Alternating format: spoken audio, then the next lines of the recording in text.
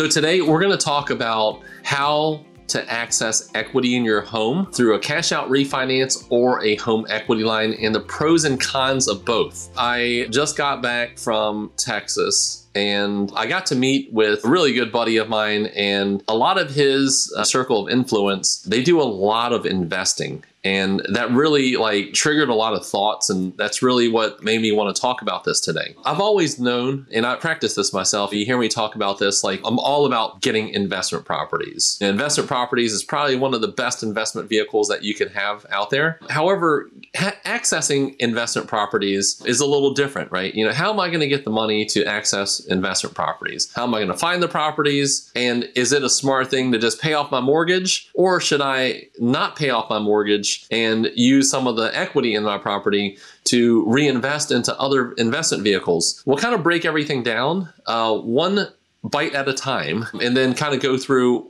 how to do this and why this is going to be beneficial. Equity. What is equity on your home? Equity is going to be the difference between what you owe and what the value of the home is. That's a big pro to home ownership. When you're renting from somebody, every single month when you're making that rental payment, your rent pretty much stays the same. You have nothing to gain out of it other than a roof over your head. Whereas as a homeowner, you have the ability to make your mortgage payment every single month. And every single month when you're making that mortgage payment, just think about it. It's like one rung down on the ladder. Just think about you're on a 360-step ladder, and every single month when you make that payment, you just keep on coming down. Hopefully over time, if we looked at the housing market over the last 100 years, the housing market is going to go from the bottom of, let's say, homes were probably purchased for $100 back in early 1900s. And then now they're at hundreds of thousands of dollars, millions of dollars, whatever it is. So that value is going to continue to appreciate. So that's going up the ladder while your mortgage payment or balance is going down the ladder. So hopefully the bigger that gap is, the more equity you're going to have in a home. When we have this much equity, how do we access it? That's why you're watching this. So we have a home equity line, and then we have a cash out refinance. Cash out refinances have gotten a little more expensive. However, they still do make sense because you have to evaluate, okay, what is my current interest rate and what would it be with a second mortgage, which is the home equity line, or a true second mortgage. When you look at the two interest rates and you add them together, and you average it out, that's called the blended rate. So even if you had like a 3% rate on, let's say, a $100,000 balance, and then you need $300,000 to do repairs on the house, then you're gonna have a $400,000 mortgage, and you have to look at what that second mortgage or that home equity line of interest rate is. And let's just say it's like 10%. 10% on a couple $100,000 versus 3% on $100,000. When you blend it all together, it's probably going to be higher than doing a true cash out refinance. Whereas on a cash out refinance, when you take out the cash, we're redoing your entire first mortgage, following the guidelines, and if you're borrowing less than 80% of the value of your home, it's probably going to give you a better deal when you look at that blended rate versus doing the second mortgage. Whereas on the home equity line, you can access higher than 80% in some instances. So it does give you a little more cash out.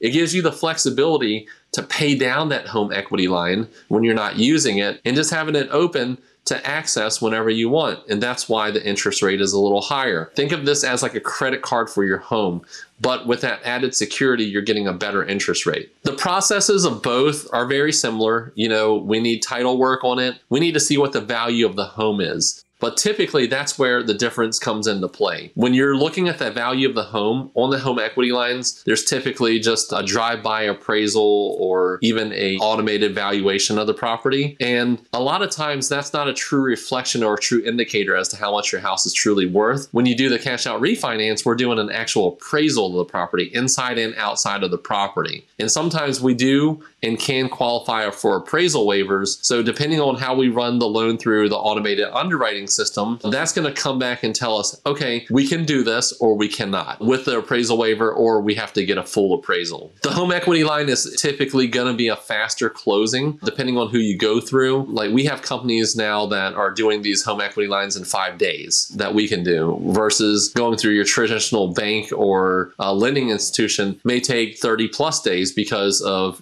limited staff and things like that, having to overcome some of their internal guidelines versus just standard guidelines that we know like the back of our hands. Next thing, the length of the loan. That's a big thing. On a mortgage, when you're refinancing, you're going to have options, 5, 10, 15, 20, 30-year loan options. Whereas when you're doing the home equity line, those options are pretty much already determined for you. Typical home equity lines are going to be 20 years or less. There is a draw period that is typically associated with the home equity lines where after a certain period of time, you can no longer draw off of that money. Like I said, the interest rates do vary. And typically on a home equity line, you will have the possibility of having a lower payment, like an interest-only payment. However, with that, if you're not disciplined enough, every single month you're making interest on payments on it only, then it's just like renting, right? You're always going to maintain the same balance and you're never going to have it paid down. So just make sure you're looking at it. Make sure it's not a negative amortization payment. It could be an interest only payment, or it could be a standard principal and interest payment. When you evaluate everything, you're choosing the best option for yourself. However, while you're choosing the best option for yourself, one of the biggest things that you really need to look for is who you're getting this from, right? Are you getting it from wholesale mortgage lender like us, and we're saving more money versus retail? Or are you going through like your retail organizations or mortgage companies? Or are you going through like a credit union? So look at all of them.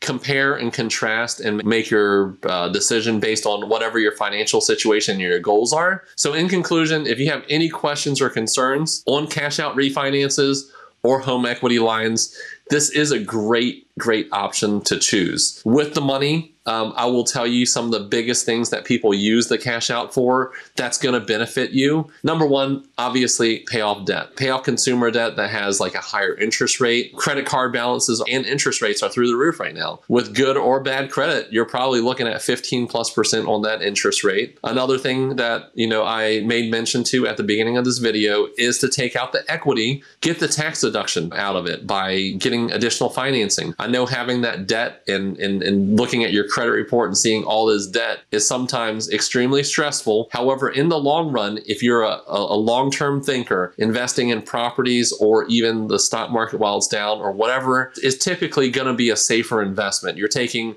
your assets from a home that you've spent many years of paying down, and then now you're taking that money and you're reinvesting it into multiple homes that are able to generate some cash flow, generate mailbox money / tax deduction that you can use to benefit you in the future. So one story that I love to tell all the time is how my mother paid off her first home. And when she paid off her first home, she was so proud of it. However, we were like, Mom, it's not beneficial to you by paying off your home just to pay it off. We need to take some tax benefits out of this. And she was on like a fixed Social Security income. She still is. However, we took that equity out of that home and we were able to secure multiple properties that are now generating cash flow for her in her older years. And she's able to not only generate that cash flow, but now she has way more to give. So she has more to give to her grandchildren, her children, just more to pass on. She's also providing housing to people that need it. If you have any questions or concerns on home equity lines, cash out refinances, any type of financing questions or needs, and your loan officer is just not reaching out to you, or you want someone that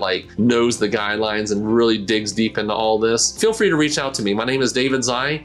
I can be reached at 757-478-8493, and I'll talk to you guys later.